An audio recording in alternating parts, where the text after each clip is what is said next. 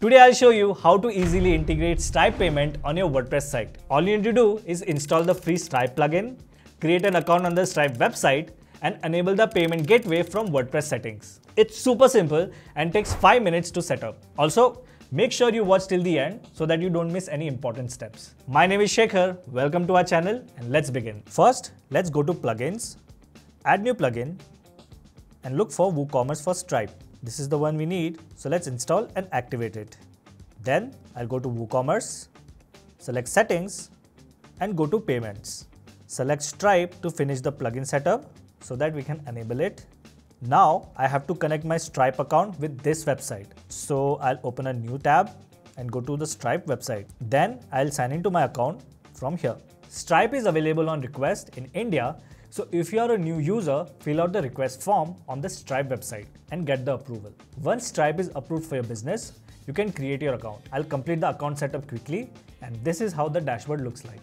Next, I'll go back to my dashboard and click here to connect my Stripe account. I'll follow these steps and voila, it's connected.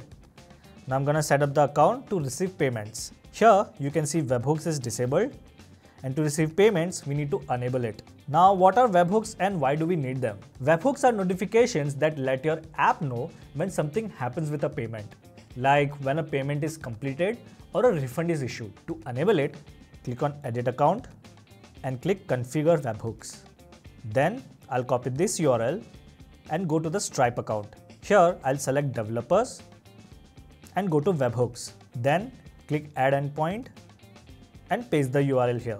I'll also add a description and select an event from this drop-down menu. Let's use the charge option and you can select all of these or a few of them. I'll select all the charge events and then click on Add Event Point. Now to see if Stripe is working or not, I'll go back to my WooCommerce website and click on Test Connection. It says connection successful, meaning it's working. Before we move on, we need to make sure that our site is fast, because adding customizations like these can slow down even a new website and drive away visitors. So I'll go to elif.net, sign up from here, enter my website URL and click continue. Elif will now optimize your site and it does everything that your site needs for a 90+ score, like caching, image optimization, lazy loading and everything else. That's why you don't need to use multiple plugins for performance anymore. Just Elif is enough. The visual regression will also help you detect if any changes happened on your site. And in the rare occurrence, if you don't get a 90+ speed score, you can just ping the free support here and they'll take care of it.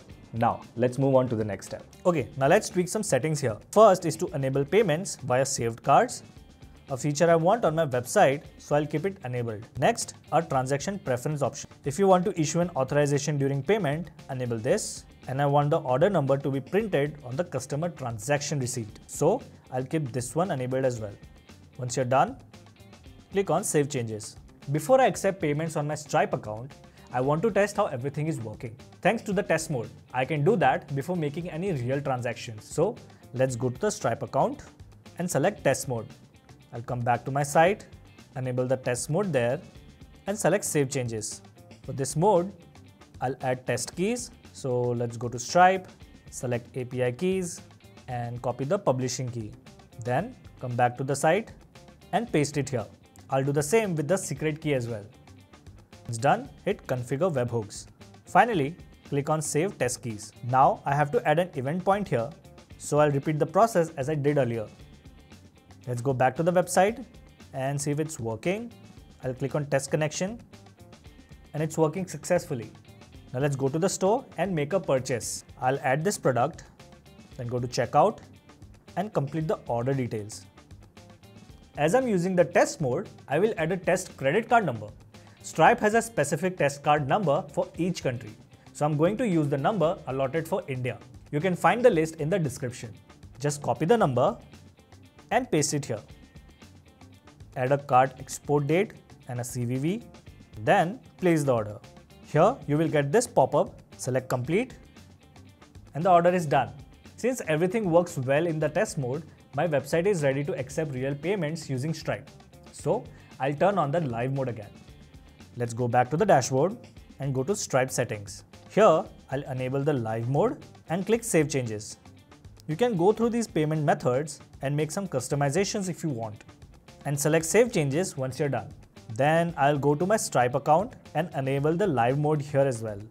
Once both live modes are on, I'll do a connection test on the website dashboard. So let's see if it's working. And it shows that it was successful. Now my website is ready to accept live payments from customers. So I'll go to the store and add some products to the cart.